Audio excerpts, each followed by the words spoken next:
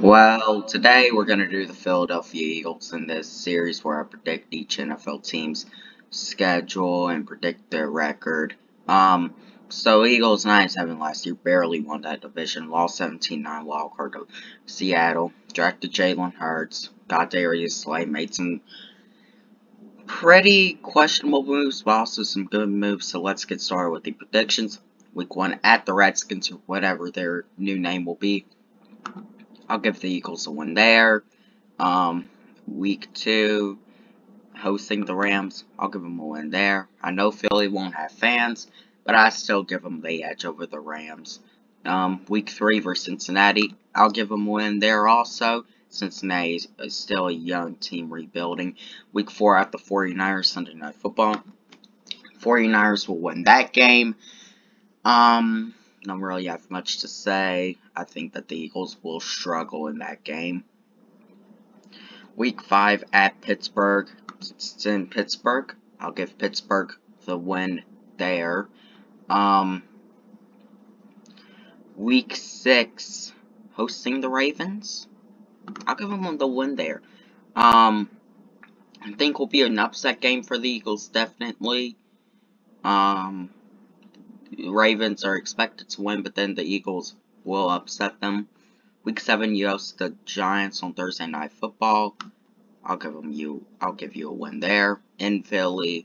Even though there will be no fans, I still think that the Eagles can pull it off. Week 8, you host the Dallas Cowboys on Sunday Night Football. I'll give you a win there. You always seem to beat Dallas and Philly. I don't think that will change this year. Week 10, at the New York Giants. I'll give the Giants a win there. I think that this will be a game that no one really expects the Giants to win. Maybe they'll be competitive, but don't really expect them to win. And then the Giants come in and shock people and win the game. Week 11, at the Cleveland Browns. This is a very tough game. I'll give the Browns a win there. I think that the Browns can win this game, a game that they aren't expected to win, but they can win, etc., etc. Week 12, you host the Seahawks. You lost to them twice last year at home. I think you finally get your revenge. I think you will beat the Seattle Seahawks. Week 13, at the Packers.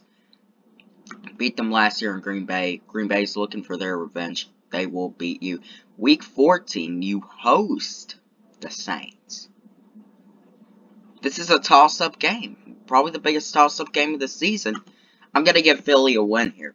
I think this is one of those games where the Saints are expected to win. Like last year's game versus us. They're expected to win, but then they come in, underperform, and Philly wins. It won't be a blowout win, but I definitely think it will be a win. Week 15 at the Cardinals.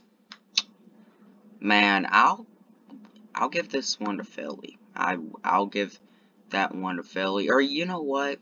It's a very toss-up game that I could see going either way. I'll give it to Arizona.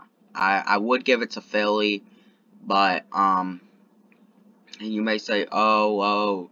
Well, I really think that the bottom line is I think Arizona will be a good team this year and can't beat a team like the Eagles. Week 16 at the Cowboys, I think they'll win that game. The Cowboys will win that game. Needless to say, I think that the Cowboys will improve, as you saw in the video yesterday. I think that they will beat the Eagles because they always do in Dallas. Week 17 at home versus the Redskins. They'll win that game. Don't really have much to say about the Redskins. They're not a good team. So, 9-7 for the third straight year for the Philadelphia Eagles, I predict. I actually predicted an 8-0 home record, although, yes, they won't have fans. I just see some of these games at home, them not being able to really lose. And then 1-7 on the road, you know, Cleveland could go either way. Arizona could go either way. Pittsburgh could go either way. This game, they should win, but I do expect them to lose. But 9-7 for the Eagles in 2020. For the third straight year. Tomorrow I will be back with the Washington Redskins. Until then, peace out.